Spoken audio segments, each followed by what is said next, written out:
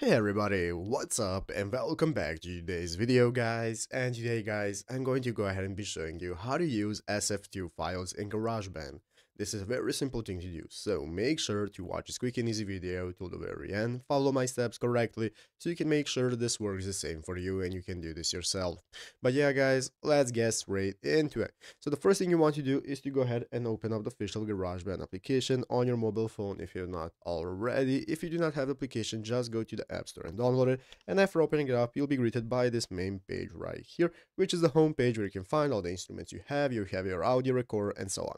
So guys, let's go ahead and see how we can get started with using Sf2 files in our GarageBand project. So the first thing that you want to do is to go ahead and open up the audio recorder right here. So this is going to open up this new recording menu where, as you can see at the top of the screen, we have this big red circle that's going to enable us to start a recording process. We have all the options right here and so on. So what I'm going to do is go right here into the upper left corner and the button in the middle. This is going to open up this edit mode, which is going to enable us to access that mixing mode where you can find all the tracks that we have. As you can see right here, I have my drum track, my keyboard track, audio recorder, and so on.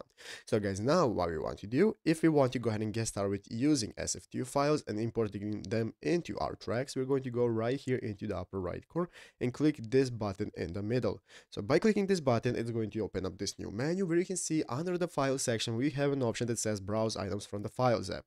So what you can do guys is to click on browse items from the files app, and this is going to enable us to add Sf2 files directly to our tracks guys. And if you cannot see the Sf2 files here, then what you can do is to go ahead and transfer them into MP3 files. You can go ahead to a converter online and convert your Sf2 files into MP3 files. After doing so, they're going to appear right here in your iPhone storage. As you can see, you can tap on them, and after tapping on them, you can see they're going to appear right here. You can just drag and drop them into your tracks and start using them.